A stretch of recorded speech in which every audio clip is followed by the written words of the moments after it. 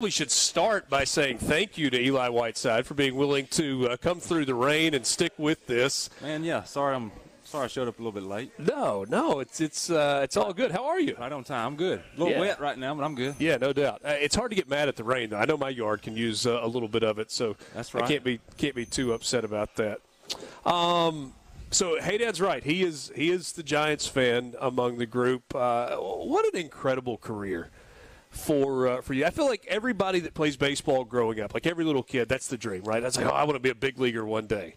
And the reality of that happening is pretty small. Slim and none. Yeah, and I guess slim and slim. Slim and slim. Not many make it, but you did. And what a dream come true. Can you put yourself back to the beginning when you first got called up?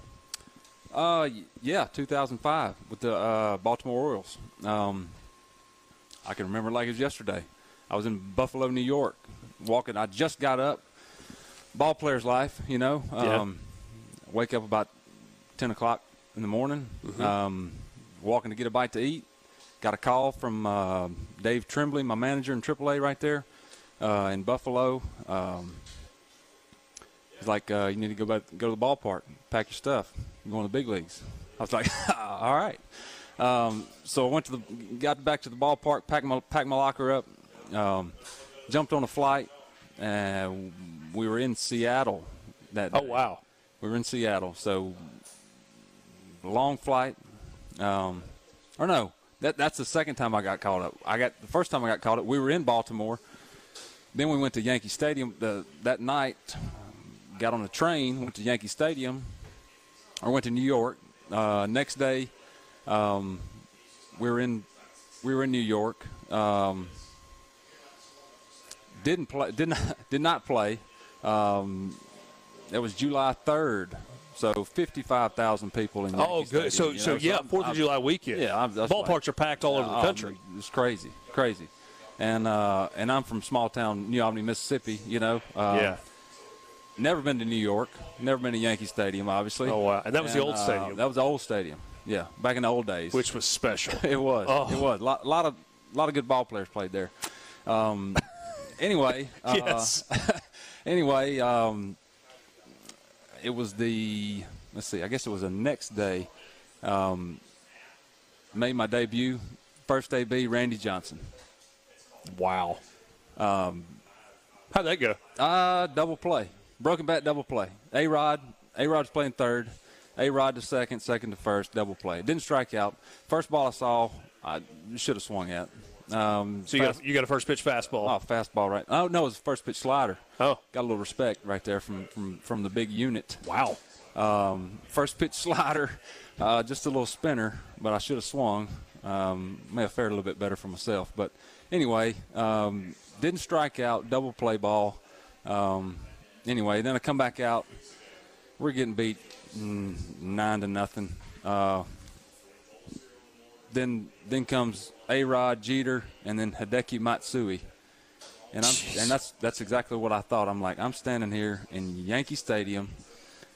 These three dudes I've been watching play, on TV for a long time, and I'm from New Albany, Mississippi. What am I doing? Yeah. What am I doing here? So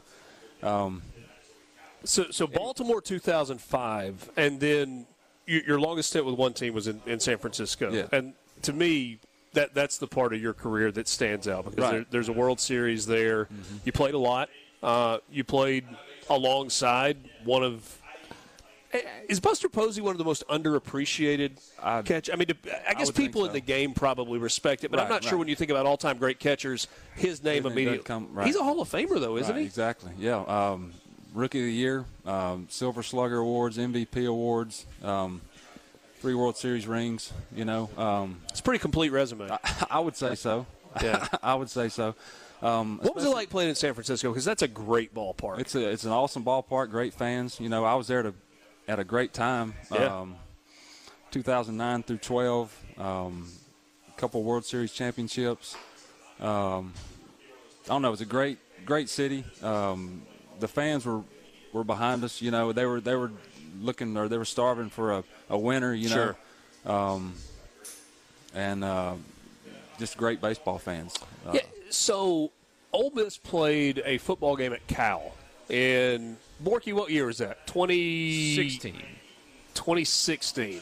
So we went out. The flight was out on a Thursday, and we had a big group that came to the ballpark on Friday. And Fish Robinson, I don't know if you know Fish or not.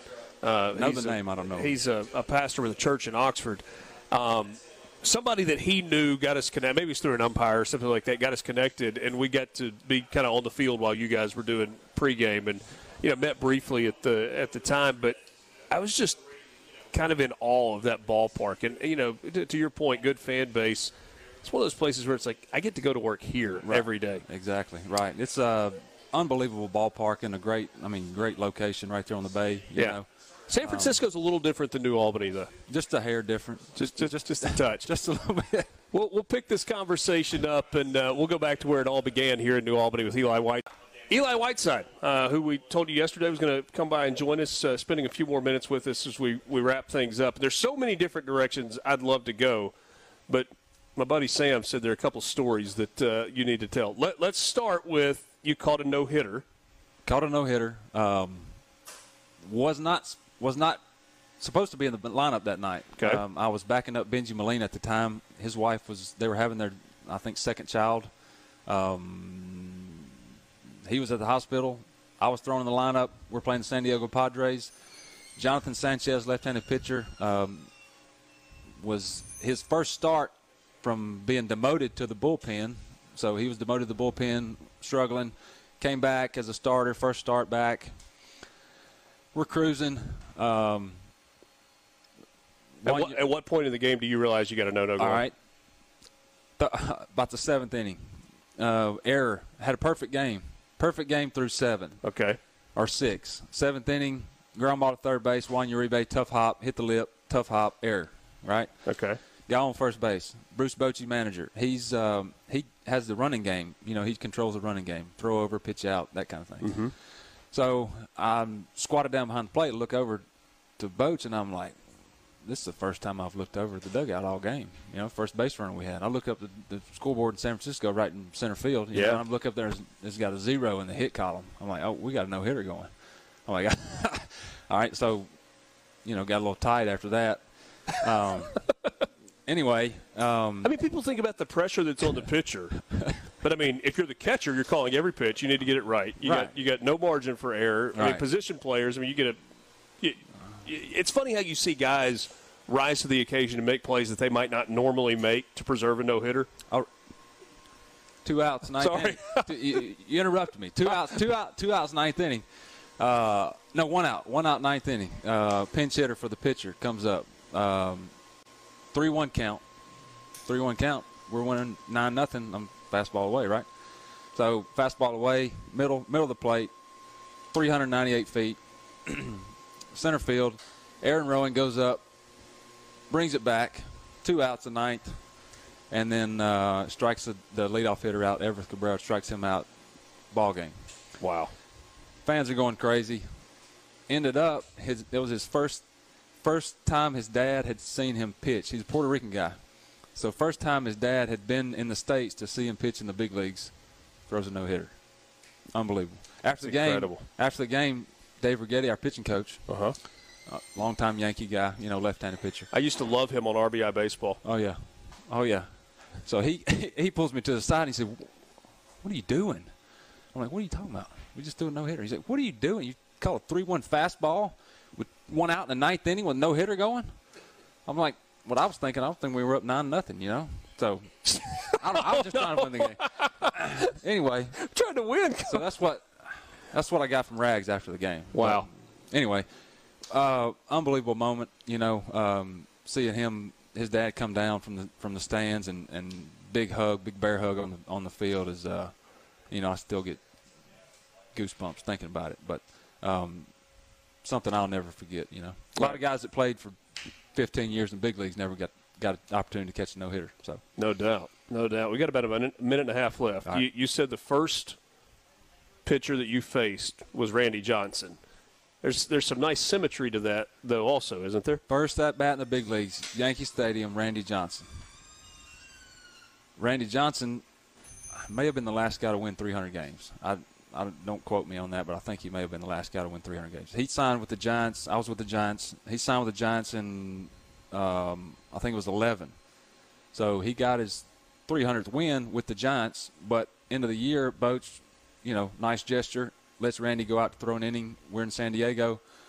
So I'm catching the last few games of the year. I got to catch his last pitch he ever threw in the big leagues. So he was my wow. I faced him my first at bat, and I caught his last pitch he ever threw in the big leagues. You didn't happen to keep that baseball, did you? I did not. I gave it to Randy. Yeah, I gave it which was the right thing to do. Right, but if he's like, stick in my back pocket. You know how many baseballs I've got? I don't need another one. And you're like, I'll tuck this one away. This might be worth something one day. Eli, thanks for stopping by, man. We could do this. I could do this for a really long time. I think Sam knows how much I love baseball at all levels, and so it's really cool. Appreciate you coming by. One of New Albany's native sons, and a lot of good things happening here. That's right, including